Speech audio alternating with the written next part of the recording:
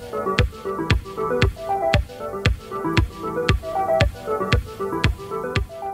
everyone, it's Jennifer from Flux. In this video, I'm going to show you how to make these really fun and easy embroidery floss bookmarks.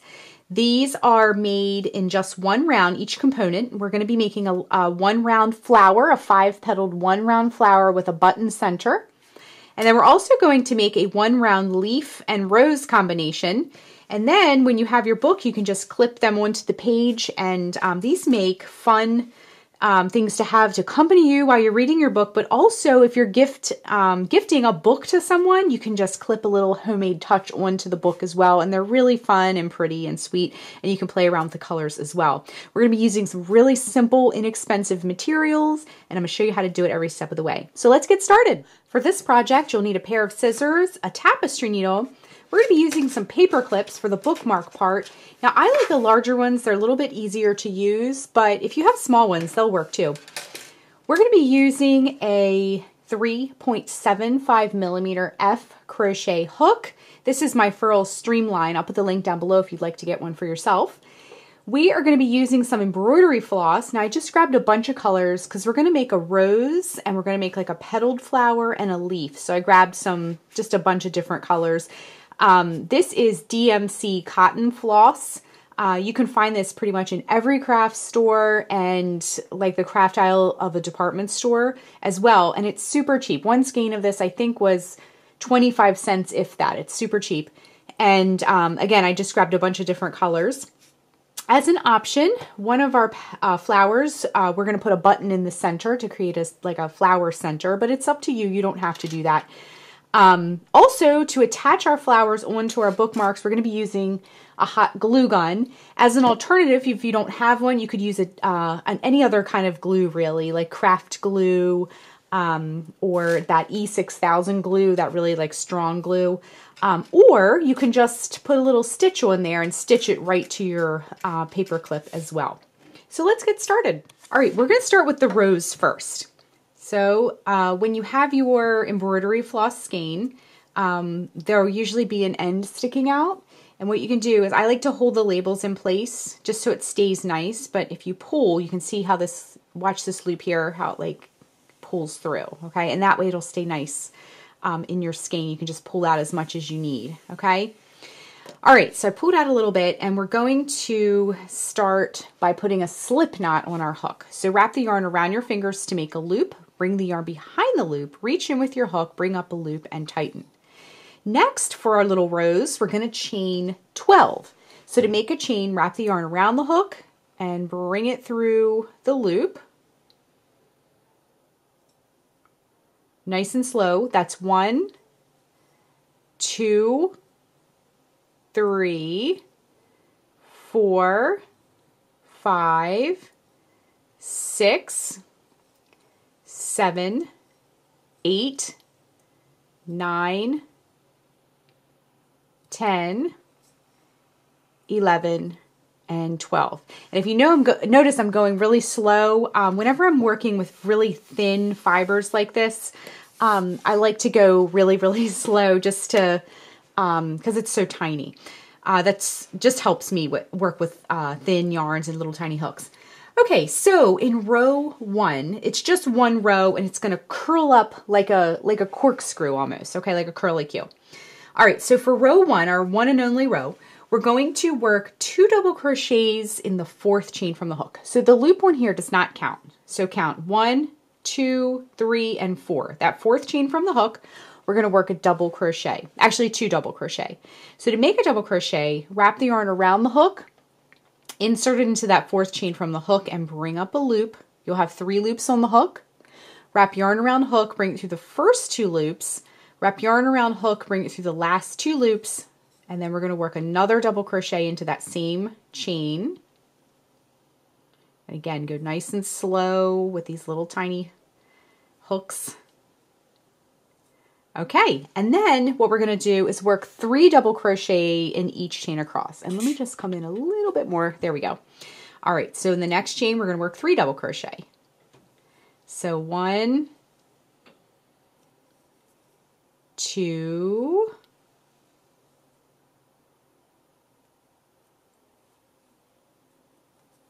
and 3. Just like that, okay?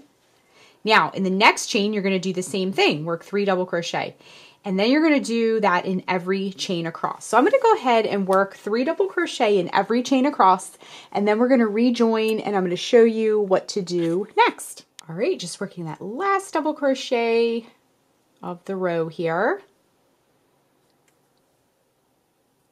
All right, and then what we're going to do is we're going to cut the yarn, and we're going to fasten off. So wrap the yarn around the hook and bring it through the loop. We're going to leave that tail there because we're going to use that to put it together. Now, it doesn't look like much now. It just looks kind of like a mess, really. But when you put lots of stitches into one chain, it starts to curl. So our piece is curling kind of naturally here, okay? So here is our little rose, and it kind of coils in on itself. So what we're going to do now is assemble it.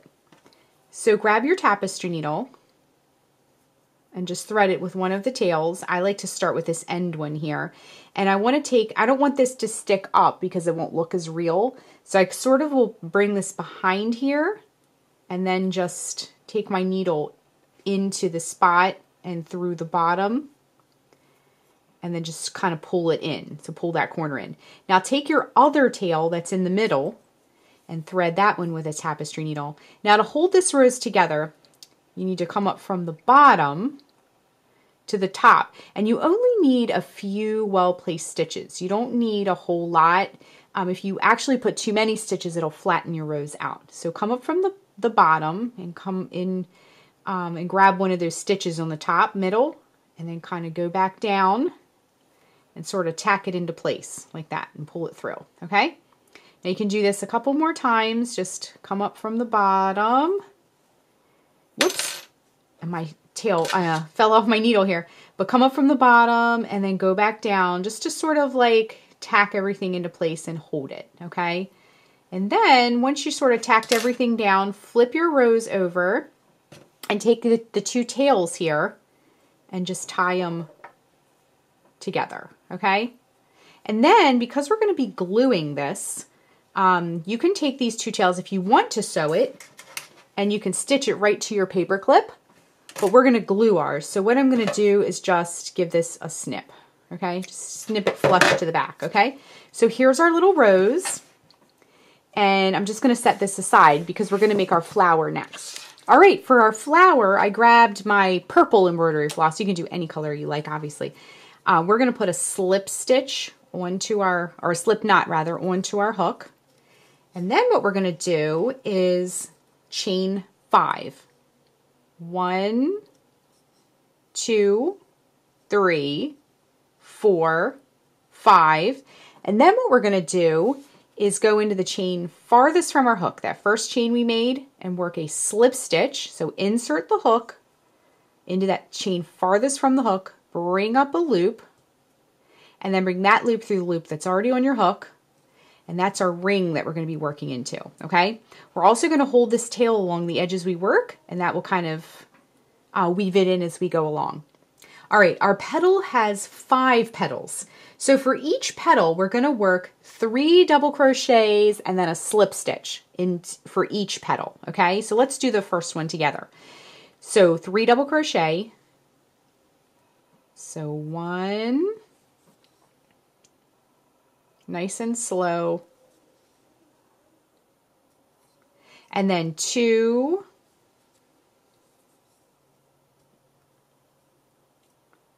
and then 3. Now again, this is for the first petal. And then if you need to pull more yarn, or floss rather, out of your skein, go ahead and do that. Okay, so I work 3 double crochet, and then we can slide those over. And then I'm also going to work a slip stitch into the center. So insert the hook into the center of the ring, bring up a loop. Now bring that loop through the loop that's already on your hook. And we have our first petal, okay? So repeat that for the rest of your petals. We're going to do this 4 more times for a total of 5 petals. Okay, so I have my 5 petals. 1, 2, 3, 4, 5. And then what we're going to do to close the round is work a slip stitch at the base of that first petal. So go in to the base of that first petal, insert the hook, bring up a loop. There we go. And then bring that loop through the loop already on your hook, and then kind of like tighten it down a little bit. And then we're going to cut our yarn. Let me just zoom out a little bit. And then we're going to fasten off. Wrap the yarn around the hook and bring it through the loop. Okay? And then tighten. All right. Now it looks a little crazy once again, like the rose did, because it's so little. So you got to like kind of neaten it up a little bit. So what we're going to do is flip our flower over. And remember that tail that we held along the edges we worked? We're going to pull that nice and tight. And it won't close it up all the way, but it will certainly make it look a little neater. And then we're going to snip that tail. And then grab your tapestry needle. We're going to flip it back over. And you can thread the tapestry needle. Flip your flower back over, and we're going to weave that end in, okay? So just go nice and slow because it is tiny. And just go in those back loops on the back of the flower, okay? And then give it a little snip. And then what I like to do is just flip it back over and just kind of neaten things up. Get those little bit of definition to the petals, kind of like define each one. And here's our little flower, okay? So now we have a rose and a flower, and then the next thing we're gonna make is our leaf. So I'm gonna grab some green. I have this like, kind of like an evergreen kind of teal color. Okay, so what we're gonna do here is put a slip knot on our hook once again. Same way we've been doing before. And then this time we're going to chain 4. We're going to work into the center of a ring like we did for our flower, our little purple flower, okay? So chain 4, 1, 2, 3, and 4. And then in the farthest chain from our hook, we're going to join with a slip stitch to create our ring, okay? And I like to, whenever I'm doing rings like this, I like to kind of open them up a little bit just to make sure I have plenty of room to work into, okay? All right, so now we have our ring, and what we're gonna do is work the bottom of the leaf first. And we're gonna do that by working 6 double crochets. So 1 double crochet, 2,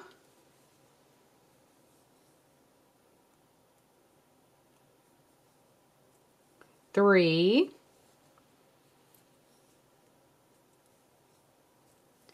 4,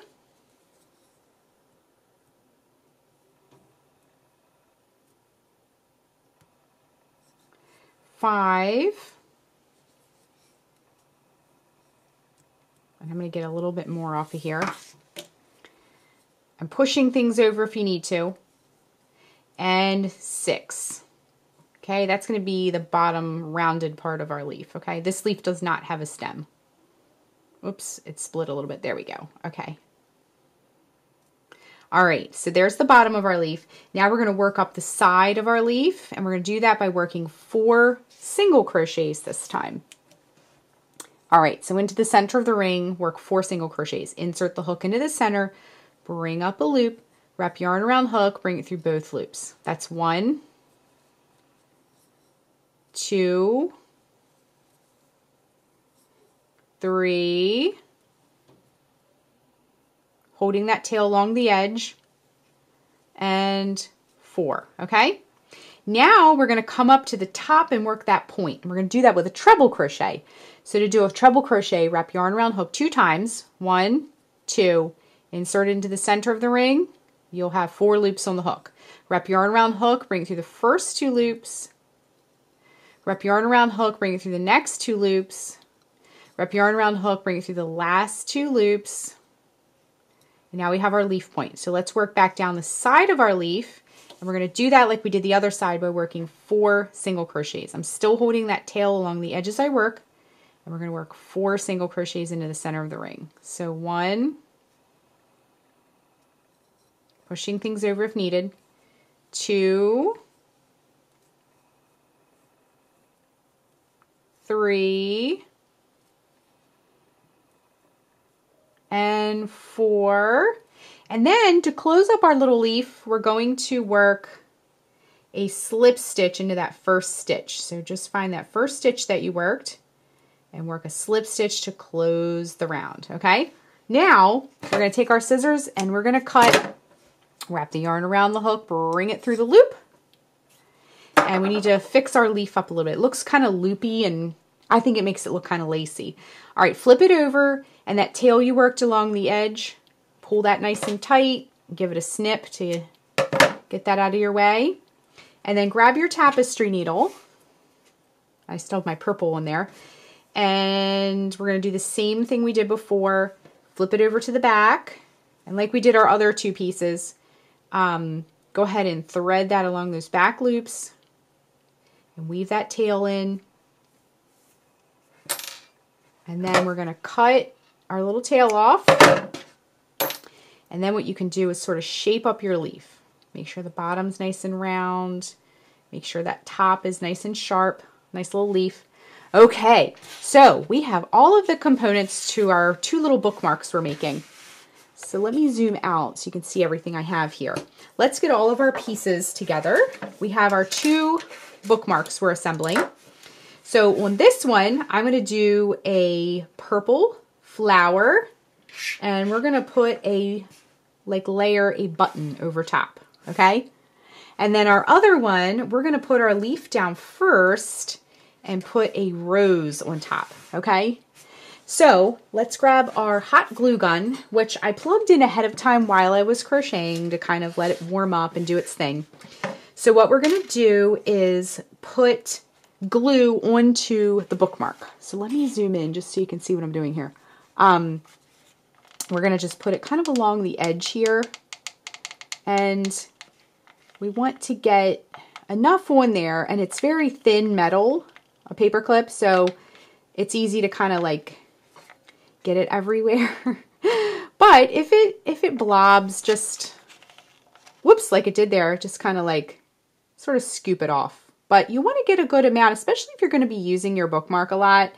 You don't want it to fall off. Okay, so I got a nice little amount there, and I'm just going to stick my flower on there and be very careful as you press this one not to burn yourself. Try not to press in the middle of that hole there. And then what we're going to do is put some glue. Actually, I'm going to lay this down. We're going to put some, and I'm getting ready to, this particular glue gun I have a couple of these. This one is extra drippy. Some of them are a little bit neater than others, but just be very, very careful. I can't tell you how many times I've burnt my hands on these things. All right, and I'm just going to kind of drop it into the center of my flower, and I've glued it to the table, which I've also done a million times, glued things to tables. But then we're going to sort of shape it up. Just get just a light little press. Try not to touch those middle holes because the glue will blob out. Now, see how I have a little glue tail here? Let that dry, and then you can snip that with scissors. Don't worry about it while it's hot and it can burn you. Just leave that be. All right? So we're going to put that one aside. Now let's grab our rose. And I will say I always make a total mess when I use hot glue. All right, so I'm going to blob, blob, blob it right on there.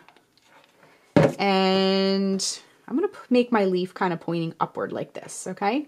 You want to do it so that it'll show through the rose. You don't want it to pull it too far in, okay? I'm just going to kind of press it on there. And then I'm going to put another blob on top of my leaf. Try not to do too much or it'll kind of soak through. But then we're going to put our little rose on top. And I will say that this, and I have a little bit on the back, that's okay, we can snip it later. If you give a gift of a book to someone, this makes a really nice little gift. You could kind of just stick it right in there. Okay? So what we're going to do now is just put these aside and let them completely cool and dry. Okay, so they've cooled and dried and they look so super cute. I love them. Now, remember I said this, you can just snip that. Hot glue is super easy to cut with a pair of scissors and it won't really mess your scissors up. If you're worried about it, just make sure it's completely dry because if it's soft, it could get into your scissors. And if you're worried about it, you can just use an old pair of scissors if you have them. Sometimes I like to keep my old pairs of scissors for things that might mess the scissors up. And then I keep my nice sharp scissors for snipping yarn or fabric or something like that. Okay, so our little bookmarks are complete and you can kind of clean them up if you have little hot glue strings. Or you can kind of wave a hot, not touch it, but wave a hot hair dryer over it, and those little strings will disappear. So that is how you make embroidery floss bookmarks. Thanks so much for watching, and be sure and click the subscribe button to get all the latest Fiber Flux video updates. Thanks again.